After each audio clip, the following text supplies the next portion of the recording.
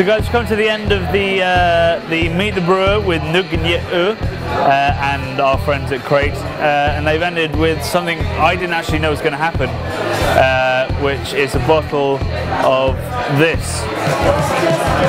Now the huge beer geeks among you will know, well, the name might ring a bell, Horizon Tokyo Black. That's because it's a mix of three of possibly the greatest brewers on this earth, which is Nøgne, Mikkeller and Brewdog. So Horizon is Nøgne, Tokyo is Brewdog, and Black is Mikkeller.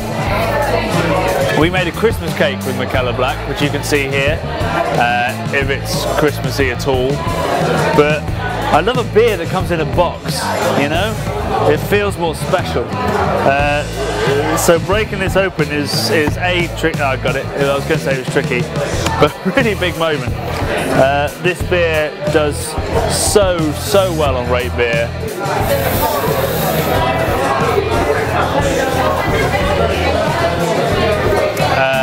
Most people would have a bottle opener in their hands. Got a bottle opener. He's got a bottle opener. Is any of this a bottle opener? Brad, how many keys do you have? 15. There we go, there we go. He's got one. Thank you.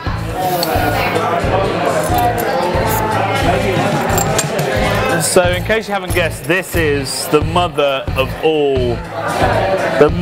all stouts. So a stout is a more alcoholic porter. There's a wonderful review on Rate Beer that says that this is blacker than black. So black it is 000 on RGB.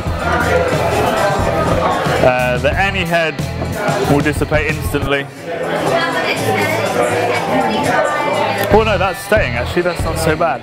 So, let me dive into this.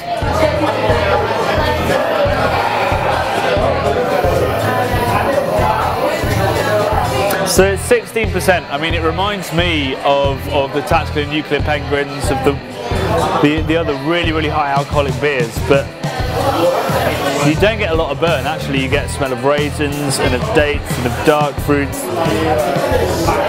There's coffee in this, but there's not a huge amount of coffee on the nose, which is actually quite refreshing because you're going to get a bit of sweetness here, and I wanted that.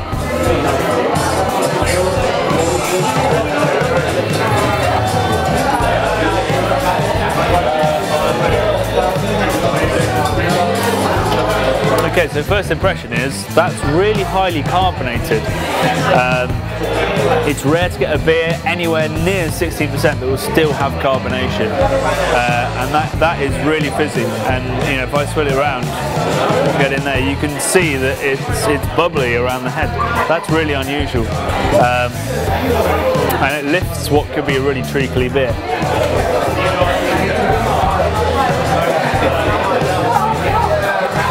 It's gorgeous. It's like somewhere between a really lovely raisin and a really fruity red grape.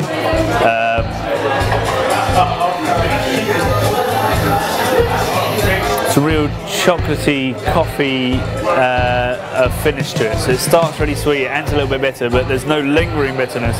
You're left with the sweetness again. It's really well balanced so that nothing overpowers each other. And you'd expect that from brewers of the quality of those three, and it reminds me of Mikkeller Black a lot. It's got that, but it's much more effervescent than Mikkeller's. It's got a lot more character in the mouthfeel, which is really lovely to see, and perhaps brought about by the fact that Brewdog, their beers are often very carbonated because it brings out all those aromas, and that's what they like doing. And this is of course brewed by Nøgne, so you've got a slightly more restrained style where they love to take the classics and really give it their own twist, and that's exactly what they've done. It's a really beautiful beer. If you can get yourself a box, I'd love to say, yeah, get it here. I don't know. We got it from Room. But it's a really interesting beer, and if you're looking at higher alcohol beers, you want to choose one they'll introduce you to that kind of style. And believe me, it's a brilliant style to have, the Russian Imperials. I think this is where you should start, that or the black by Mikkeller. They're both incredible. And you should probably drink it by candlelight with a man with a rimmed hat filming you. So good luck with that. Cheers.